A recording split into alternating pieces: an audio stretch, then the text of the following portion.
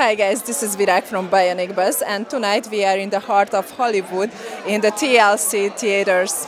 This is the red carpet of the 7,000 miles. Please stay with us and stay tuned. And you are an actress and two-time pre-time Emmy nominated and Golden Globe nominated. So what does it mean for you to be here tonight? Well, we're very excited whenever you have a labor of love. It's wonderful to get to see it for the first time with an audience full of people. And this was something we shot together, and so much of the cast and crew are here tonight. So it was sort of a reunion. And to be able to see it on a big screen, we're really looking forward to it. And to be part of this festival, it was a real tribute to women, creative women. It was almost an entirely female crew. And with the exception of our wonderful DP, Jim Orr, who is here tonight and is amazingly talented. But very few men were involved. It was mostly women, and we lived together and worked together in Hawaii and had a marvelous time with a very small budget, and I think making a really lovely movie.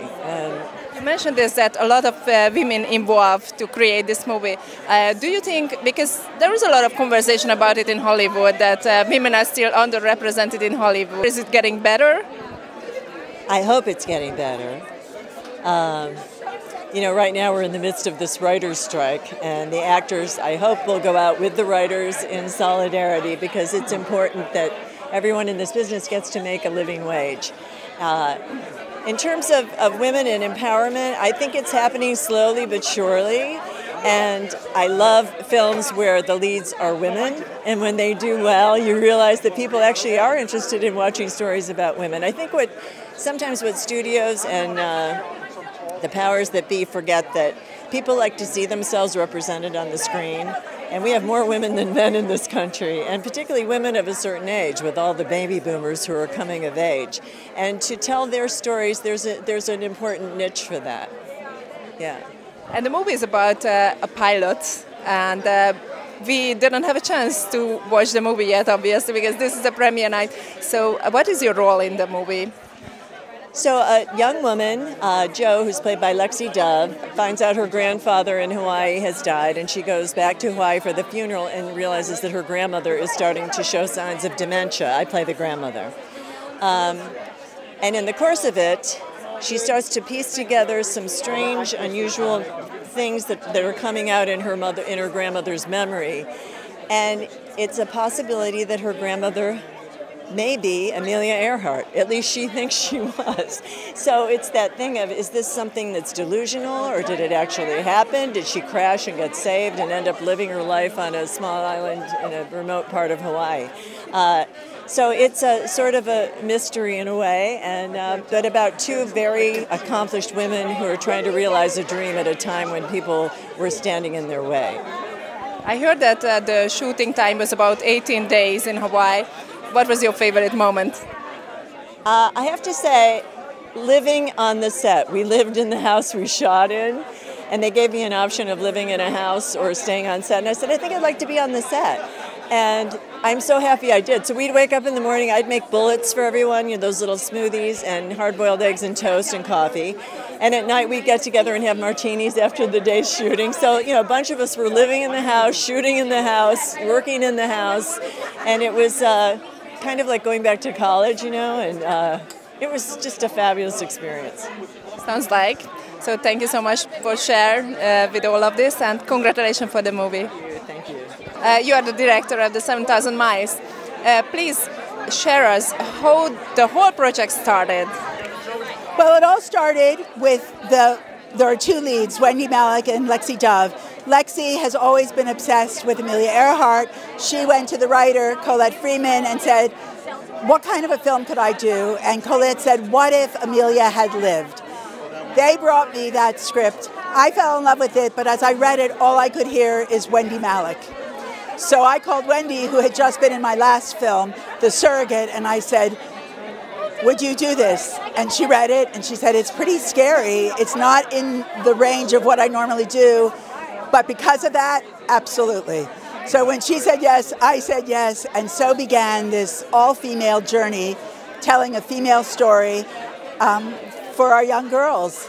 As a director, I have to ask you about this because when you also mention it, do you think that in Hollywood the female directors and actors are still underrepresented? Absolutely, absolutely, and it's an old boys club, and it takes doing your own projects and making. That's why indie films are so important, because we are the great equalizer, where we get to tell the stories that we want to tell without a studio system editing us, you know. So I do think so, but I think that the more women tell stories, the more we tell stories about women in their third and fourth chapters of life with female actresses who have gravitas and wisdom behind them, the more we start demystifying this notion of telling female stories, female-driven stories.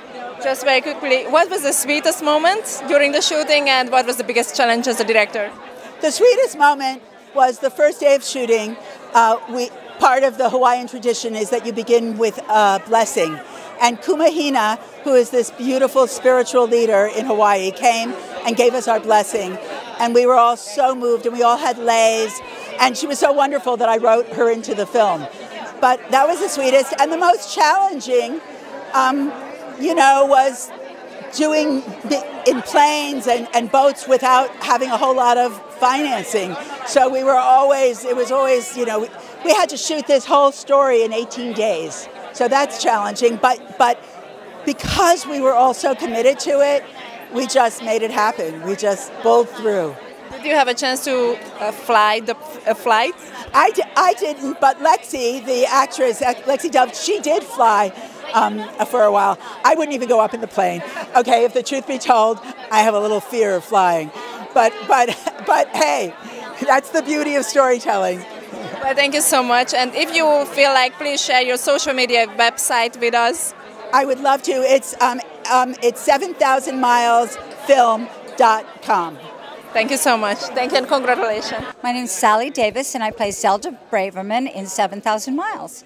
And my name is David Sheftel, and I play Richard in 7,000 Miles. We don't know much about the movie yet because we're just about to see it. So please share some words about it. Well, it's in the 70s. There is a possibility that a very famous pilot might still be alive. And my character is in the beginning of the movie, and she's a little skeptical about female pilots in general. So that's what my character's about. So I play the lead's fiance in it, and we own the airline together. But it's an amazing film. It's a beautiful story about grandmothers and daughters and granddaughters, and the production is all female-led, so female writer, female director, female producers, and it was just, we had the best time on set. And we got to shoot in Hawaii, so nothing better than that. So. I see the outfit, it's like really Hawaiian. 100%. Yes, indeed. Because I live on Oahu, so yeah. So did you fly a flight in the movie? Did you really have to fly or no? We didn't, but Lexi, who's Alexandra, who's our lead and producer on the film, and brought the whole project to all of us. She's a real pilot. She's a real pilot, and she was doing a lot of her own stunts and her own flying scenes. It's pretty amazing. But no, we were wimps. We stayed on the ground and watched her do it. So. Yeah, this is her movie. Yes. I mean, this is amazing that she can fly planes and still be this brilliant actress. So how many weeks did you shoot in Hawaii? It was 18 days was the whole shoot, so we worked very, very quickly. And we got to work with the amazing Wendy Malick, who's phenomenal in the film, and then our director, Amy Glazer, is just unbelievable. So, Was it your first project together?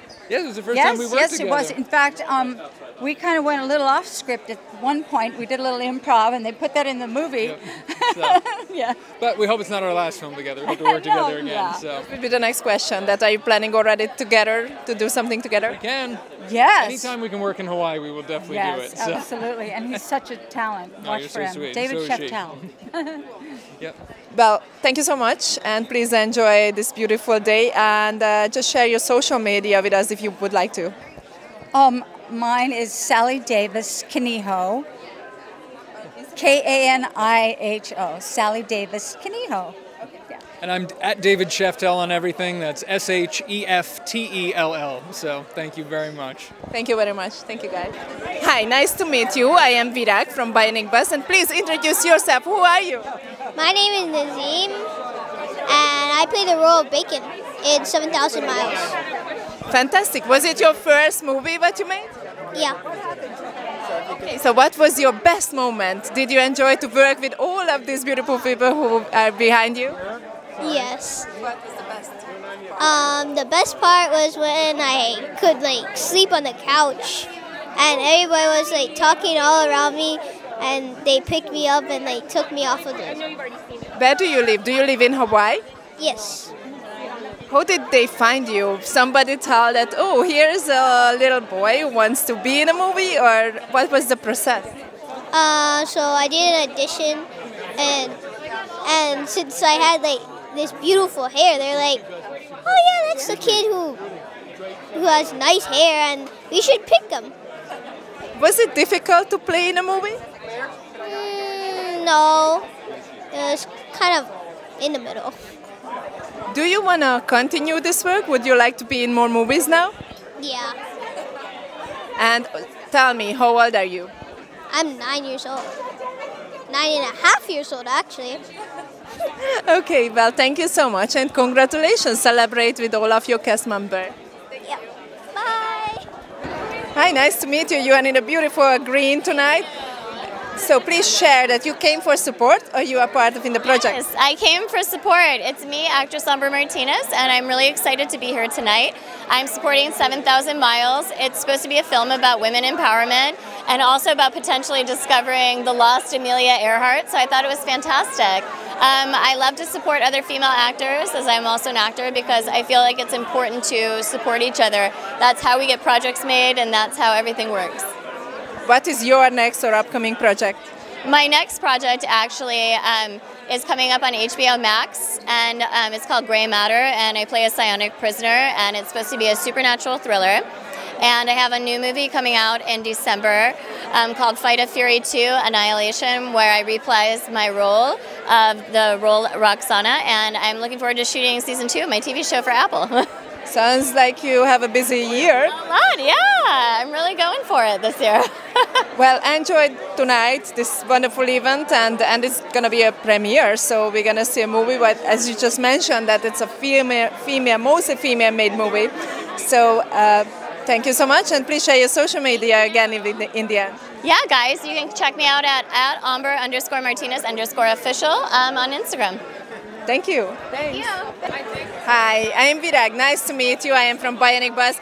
Please share something about yourself first. So introduce yourself a little bit. Of course. My name is Ozzy Nzerbe. I play Royale Hughes on Apple TV Swagger on Apple TV, and I play Jared on Stepmother 3 on Tubi. This all sounds very exciting. What was your favorite one? My favorite one, I'd have to say Swagger, because this is our second season, which is out right now on all Apple streaming platforms. Everybody go watch. And I love the character. I just have to say, I love the character. Share something about your character if people don't know what is the show. My character is a subpar basketball player in the beginning who's always desperate for other people's approval, trying to prove himself, not only battling dyslexia, but an overzealous father. But in this season, you see him kind of come into his own and be more confident and share his basketball knowledge with everybody. When did you start playing? Basketball? When you were a child? You already started it? Say again? When did you start playing basketball? Okay. I haven't been a basketball player for long, but they had us a beautiful, amazing basketball trainer by the name of Reggie Wallace train all of us and get us all into shape, and I have him to thank for it. Do you have any connection to this movie tonight, or you came to support? I came to support. I've watched the trailer over a couple dozen times, and I can't wait to go and watch. It's about a female pilot in Hawaii that has to shatter all stereotypes about who and can't fly planes, as far as like men or women. Like anybody can be a pilot. So I can't wait to go in and watch. What is your upcoming project? Are you still filming, or are you waiting for the next one? I have a couple projects in the works. I can't really say too much about it yet, but everybody go watch Swagger Season 2. We will, and please share your social media with us. Of course, you guys can find me on Instagram at ZMNY4Rio, and you can find me on TikTok, I am OZIE. Thank you so much, Ozzy. Hi, nice to meet you. I am Virag from Bionic Buzz. Please introduce yourself. Hi, my name is Mila Neighbors, and I'm a singer, and I'm really excited for the premiere today. Did you came to support? Did you come to support, or did you you have a role in the movie? No, I came to support, not in the movie, but I'm sure it's going to be great. I'm sure it's going to be a fantastic movie. So please share something about you. What is your latest project? What are you working on, or what is the upcoming one? Sure. Well, I'm currently starting to work on a new song for Milan Fashion Week because I'm going in September. So I'm going to be performing at Fashion Week, and that's what's currently in the works right now. Yeah. Sounds fantastic. So what was your latest project? What did you work in the last year?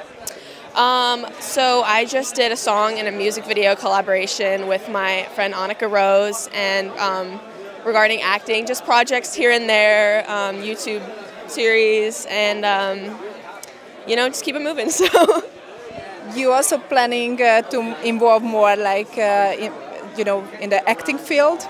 Yeah, so I love acting. The first project I did was probably my favorite one I've done so far. I'm 17 right now, and I started when I was about 12, but hopefully when I turn 18, it's going to be a little different because they tend to cast 18 to play younger, so that's why I've been focusing on music because I have a lot more independent or creative independence, I'd say. But I love acting and singing equally, so I'm really excited to get more into acting.